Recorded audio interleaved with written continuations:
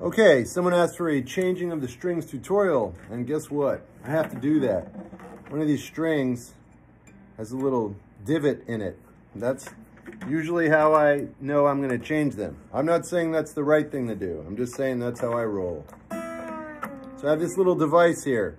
I don't know what you call it. Unstringer device. Clicks onto this.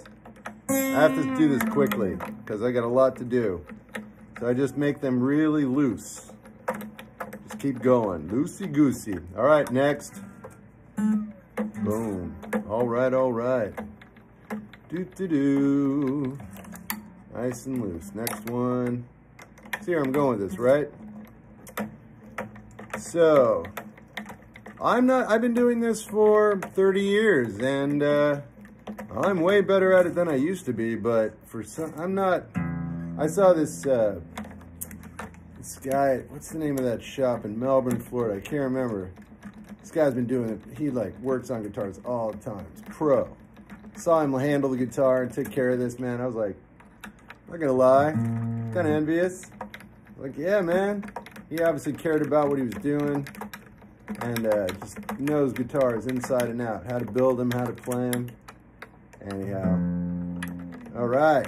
So, thank God I don't have a 12 string. I can't even see the holes on the strings. We're gonna have to bring in some extra light. Anyway, here we go. All right. So now they're all super loose. Super loose. Now what I do is I untether them slowly. Okay, that's one. And two. Ow. Oh, be real careful. By the way, that'll poke you. More specifically, watch out for your eye. You heard me. Watch out for your eyes. Be careful, folks. I mean, I am going through this pretty fast. Not gonna lie, but this is the easy part too, right? Taking the strings off. But still, these things, the ends of the strings are dangerous. You also don't want them scratching your guitar, so be careful. My guitar, let's just say it has a lot of character. All right, here's the big E string. Here's the big E. It's giving me trouble. Always does. Come on now. All right. Okie dokie. And done. Now, gather in my hands like that. Now, this has another little helper. Helps you take these out. What are they called? I don't know. But I'm very, very careful about where I place everything. These pegs. Peg, a great song by Steely Dan. 2, 3, and 4, 5, 6. Come on. Yep, and they all come out real nice. Boom. All right. Strings removed. I put this on my guitar stand and I wrap these and I go in the knit. I'm kidding. All right, so I just fold them into a little knot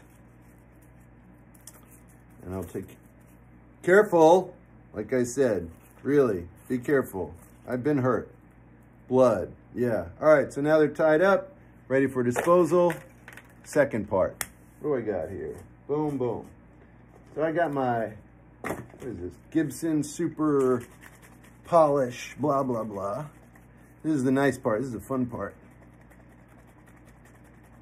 Yeah, get your workout. Get your workout. Come on. All right. Now, again, I don't know. It's like with anything in life. I don't do anything right. I do it all however I do it, but okay.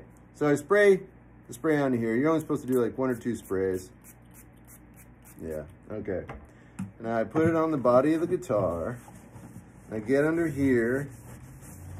And like I said, my guitar is, at this point in its life, it's got a lot of character. It's got some things that are just always going to be there. Much like my face and me as well. So I'm spreading it evenly, whatever. I'm just spreading it on here. I want more, so I'm gonna get more. I love my guitar, I do. I also love being alive and myself, you know, like I'm not against me. But, you know, I drank for 30 years. It made everything easier. I don't do that anymore because my body rejected alcohol. So, as much as I do like being alive and myself, and now I take a buffer, a separate cloth that came with the, what did it come with? Oh, some Gibson package I got for beautification or whatever. You can get it on at Sweetwater's or Musician's Friend or your local guitar instrument store. Or, yeah, I try not to use Amazon if I can help it, but I do on occasion. Anyway, so there, all done. Just kidding. Now, want to move on to the neck of the guitar. I'm gonna get some more spray on here. I do have time constraints today. Got a lot to do. So, but this is how I do it. I go in the back here. I'm not like, okay, now I'm cleaning the guitar. I mean, I want that. I want it to be beautiful. I want it to be protected. And I want the longevity to be, you know, part of my thought processes here, and it definitely is. I'm not half-assing it or anything. I'm actually getting in there and making sure it's all right. Yeah. All right, cool. I get a lot of dirt and nooks and crannies in this area and this area. And it gets, you know, I'm going to spray it directly on because I'm a crazy. But it coats it and it protects it, and it needs protection because I play guitar all the time. I don't change my strings that often, maybe 3-4 months. Like I said, I wait for the string. Hey! I wait for the string to get a divot in it, you know, indicating that it's going to break on its own soon. Because I don't play in a manner where it's going to break while I play. I don't know why, I'm not really careful about it. I just have a lot more finesse than when I started. So I don't usually break strings. I did a lot when I first started though, acoustic or electric. Very aggressive, very irreverent playing. So, all right, it feels good. Now for other curves. Ayo. Rah. Nice. Is this the right way to do it? I don't know. Should you emulate this? You seem like a more thoughtful person than I am. Yeah, because you're human and you're not me. And I've just always been like this. Precision is a big deal. You know, being precise, being careful. I'm the guy who was wearing a metal belt buckle or something. And I, you know, had my guitar hanging down. And this guy who knows better was like, because I was in a guitar store checking out guitars or something. And he was like, could you take your belt off? And I was like, it occurred to me only then how grave of an offense that really is. Because, you know, you could nick the guitar. It's a sign of disrespect. And I'm just unaware of stuff like that a lot of the time. But I'll never be unaware of it again. I learned my lesson, and then you know, as I'm talking to you now, that happened 20 years ago or something, and I'm still very, very aware of it. No, I've abandoned all couth, and I'm spraying directly on the guitar now. This back doesn't get seen often, but this isn't really about visuals for me at all. It's really about coating, protection, longevity, and, you know, just treating the guitar with the respect and the care that it deserves. What's that? Oh, I should be going slower? No, it won't really help. I mean, you can make a day out of it or hours out of it and stuff. Ah, so pretty. Hey, pretty. Yeah, all right. I know, I hear you. All right, so for those curious, this is a Gibson Hummingbird Cutaway. It's a, what? Oh, no, that's it. All right. What else? Style? Hummingbird Pro. All right. I was right. A few times in my life that I am. All right, this looks nice. Feels good. So this is the fun, easy part. Get to treat your guitar well, and it doesn't really hurt you. What does that mean? You'll see. Getting in here once again. Right in there. Looks fine. Just it's where the dust collects. Just gets a lot of abuse. The back of the neck. Okay. All right. Now there's some lotion you can put on the fretboard. I don't have any, and I don't know if I've ever applied it to this particular guitar, so things have been going okay. Now these are done, and this is polished. I have this thing on here that a old student of mine made. He's about my age when he made this for me. I'm 52. I think maybe he was 60. Never mind. Anyway, he's super amazing. It says SG on here, and this is how I hold my strap.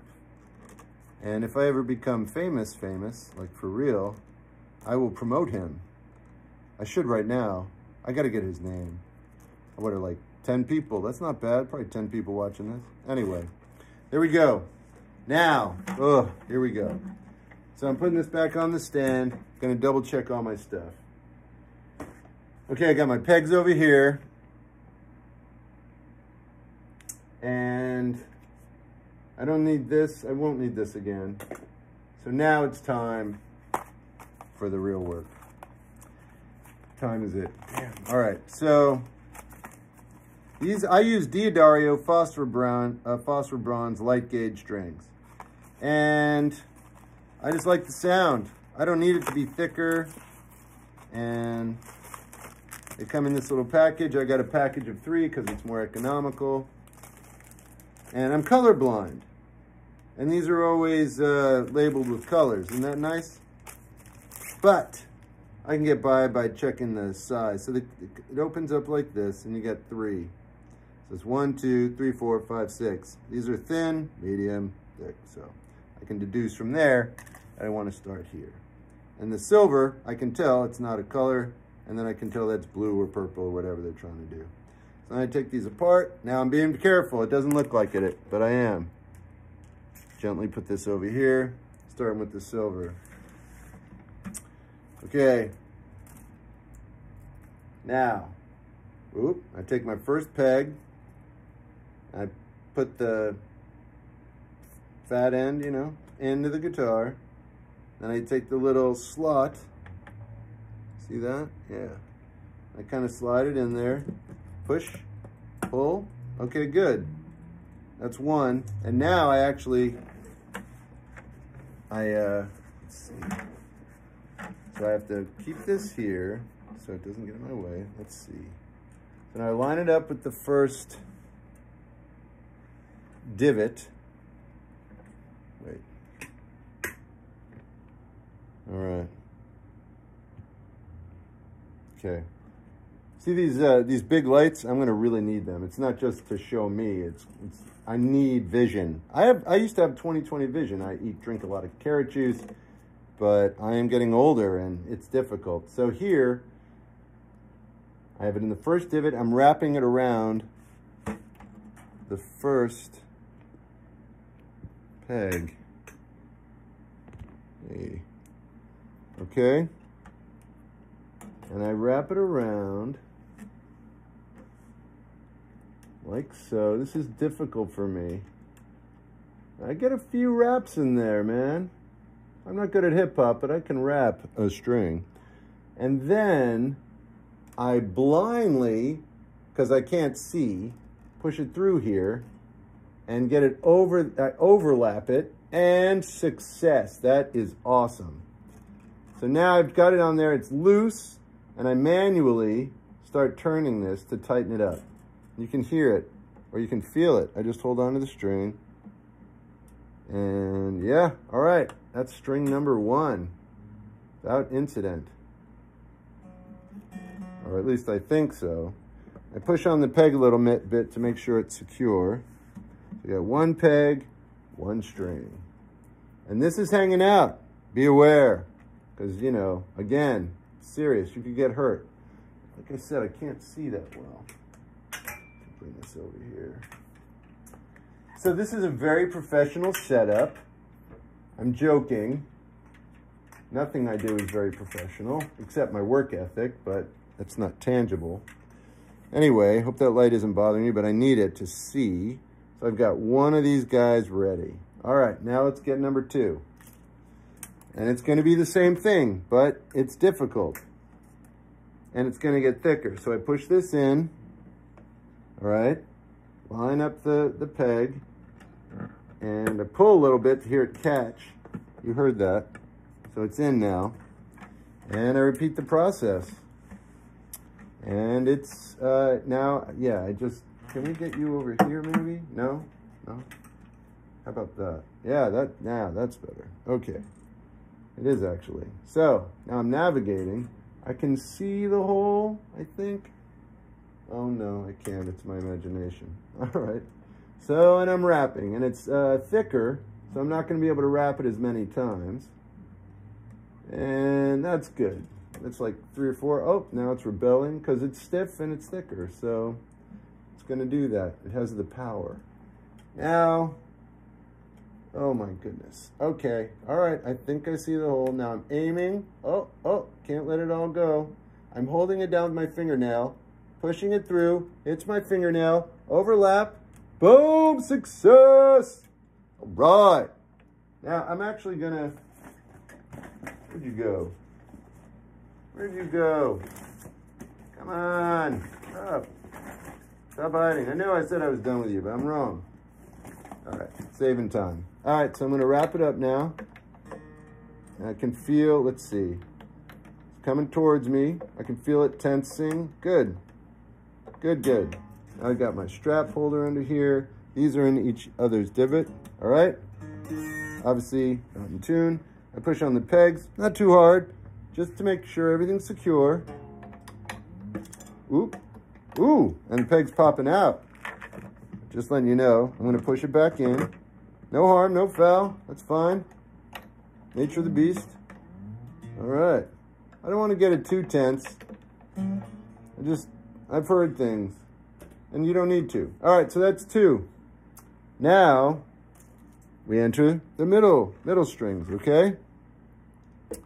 Middle strings. Here we go. All right. Woo! Damn. Darn. Okay, now, colorblind man has to figure this out. It's not that difficult. I want the thinner of the strings. I guess it's brown. I have no clue. But it's definitely thinner, so I'm going with this one. This is the thicker one. I set it over here. All right. Now, also be aware of your surroundings. By the way, I am very aware. I don't want to hit anything. I do love my guitar. Yeah, you know I do. All right. So, repeat the process. Putting the string in. Peg goes in. Here, click in a bit. Carefully lower it to the floor, which is carpeted and soft, so nothing gets injured. And I put it through the little divot here. And okay, I got some light. I can see the hole definitively. Shep, why don't you get glasses? Yeah, I know. I know. It's coming. Still, I battle with carrot juice. And I'm losing the battle. All right, I see the hole. I'm putting it through. Is that an overlap? It is. And success. I'm still being very aware of these. These will poke your eyes and cause you so much pain and damage and regret and horror. So keep that in mind. Now, tightening it up a bit, looking at the peg. Everything seems to be good. I'm pushing them again, not hard, just gently, making sure they're snug. Here we go. Oh, okay, all right, good. Not tight. Now, next one. So we're halfway there. I'm moving at a steady clip. What's it been? 20 minutes. See that? 20 minutes already.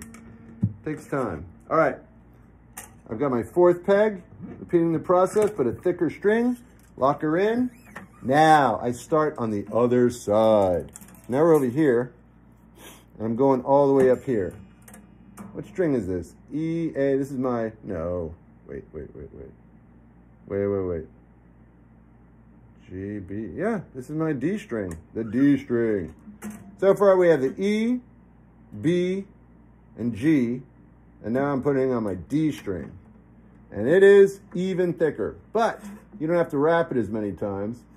I don't know, that's not that great of, it's not that great of a, okay, I'm pushing it through. I'm getting my overlap. Do I get, oh, am I running into trouble? I can't tell because I can't see. I'm hoping it went through properly, and success. And it can be a little forceful. I'm pushing on the string with my thumb and pulling with my left hand to get a little snug. And now I'm over here. Oh, that is what, I don't know, 35 years ago I would have called a party foul, but it's not really a party. So now I'm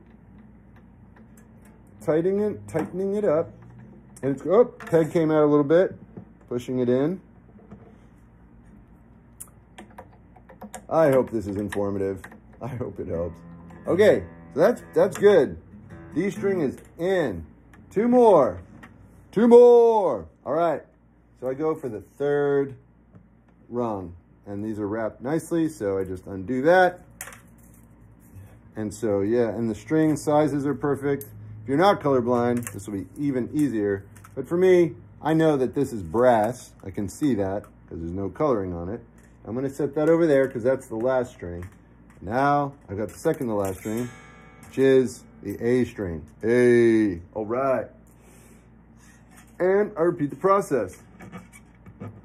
Now, somebody who's a professional will be watching this and be like, this is horrific. So maybe I should relabel this your common layman, semi-authority on guitars approach to changing strings, because it works. And I make a living using it and using the guitar for now. And yeah, this is how I change strings. So regardless of what anybody might say and how appalled they might be, which is possible or not, they might just be like, yeah, dude, that's how you change strings. I'm not really sure, because I don't really confer with anybody. It's been a very solitary journey for myself. So anyway, wrapping it around, wrapping, works for me. Sounds good. Not yet, of course. And I push it through. It's easier to see things now, so that's great. The actual very difficult part for a nearsighted or, you know, whatever, is over. Now I gotta yank that in there, wrap it around, pull tight. Look at that, coming together right now in front of you. Okay, now I twist this away from me because we're on the other side. Listen for the A, look down at the peg. Oh, it's getting tighter. These guys are still coming at me. Look at that. All right, one more. Okay, here we go. Ugh. Don't have to worry about the color or the size. We're on the last one. So I push the string in there, pull, heard it click, boom.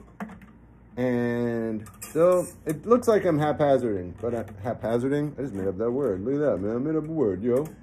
Okay, so now this is a little difficult. You're only going to be able to wrap it around. I'm going to do 3 times because I'm bold. I can't see the hole. I'm guesstimating. Okay, I got it through. So I'm going to take this obnoxious light away from you guys. Sorry about that. Had to be done. How are we doing? Nope, it's still just as bad. All right. Just I can't see as well. Fantastic. Nothing accomplished. Now I pull on this, tighten it up, and I'm pushing on the little bolt a little bit. Okay. All right. Now, grab the little tuner dude, Tuner Dude. What's up, Tuner Dude? And I'm pushing it away from me. I'm looking at the pegs. Shouldn't take long. And there we go. Boom. And really, that's it. Well, not quite. So, let me move you back over here. How you doing? Okay. Now I need a pick. I always have picks. I always have lots and lots of picks. What kind of picks do you use? I use Jazz 3 picks. That's what I use. They don't sponsor me. I'm not sponsored by anybody, in fact. Hint, hint. Just kidding. All right. So now it's completely out of tune. I have a tuner built into my guitar. I'm just going to turn it on. I know that's not right. I'm not even going to look. I can hear it. You know, you can hear it resist, like it loosens up and loses its tune. This is a little scary, not gonna lie. So I make sure the peg's still in good, right? Looking down. Oh, there we go. Nope, a little bit further. All right, so that's very temporary, but it's in tune. You can do the rest by ear.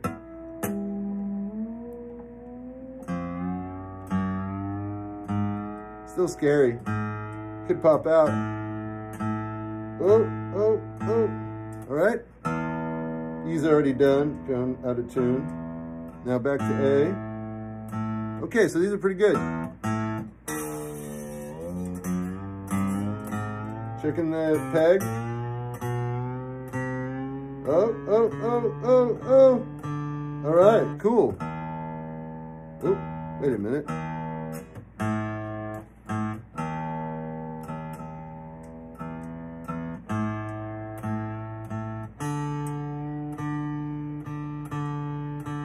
Okay, now we're on to the A, D, G, the F. Oh, come on. Oh, it's so tight. Oh, no, no. Oh, my God. Oh, my God. Oh, all right, G. Oh, it sounds horrible. It should. Ooh, the B, I didn't even tighten that at all. Slacker. E, A, B. Okay, that's the B. Let's hit the E now. C, D. Come on, and we're going for the E. Oh my God, oh my God. And there we go. Oh, it's beautiful. All right, start with the E again. There's the A, D, G, B, and E again. Oh! Hey, Macarena.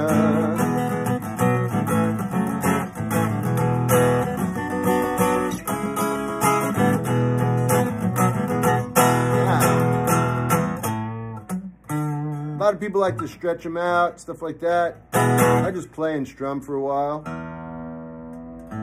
And yeah, it's gonna keep going on a tune. But not for long. My guess is because it's a Gibson, it doesn't.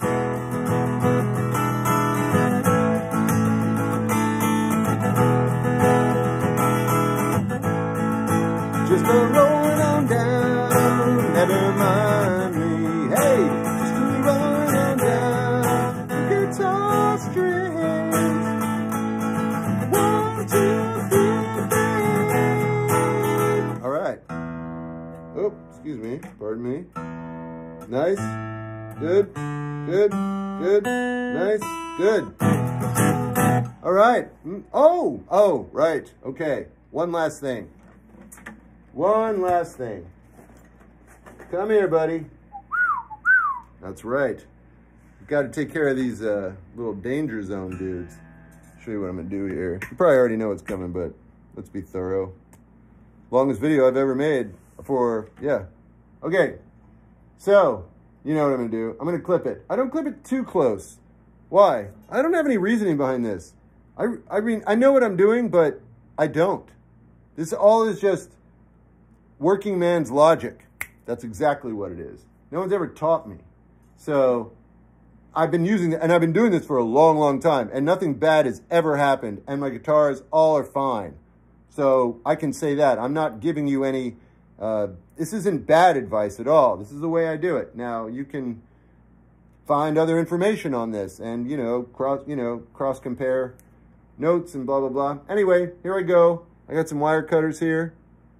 Yeah, and about, I don't know, a little bit further away, clip, beep, got one down. And put that over there, be very careful. Number 2, okay. Not so long that's gonna hurt anybody, but it's still there, so you still wanna be careful. Boom. 3, it's pretty simple. Ow, got, yeah, ow. 2 more. As they get thicker, they get a little bit more resistant, obviously. Boom, and 1 more. And done. Now I'm gonna clean up, obviously, but not in front of you. So, let's see how it sounds. Not great. That's expected though. One more time.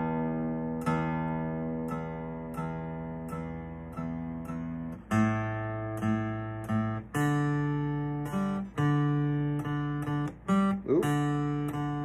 Ooh.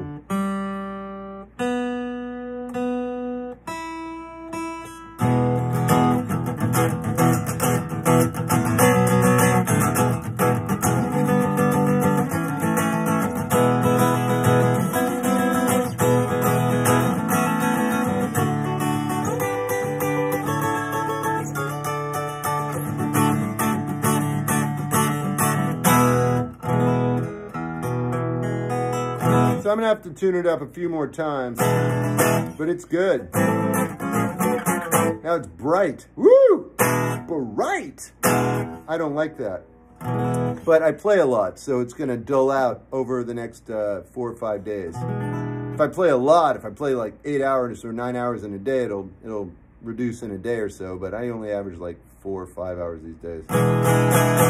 Or less. But here's the thing. Yeah, so it'll dull out and then I'll like it. And that's why I don't change them too often. That's just me.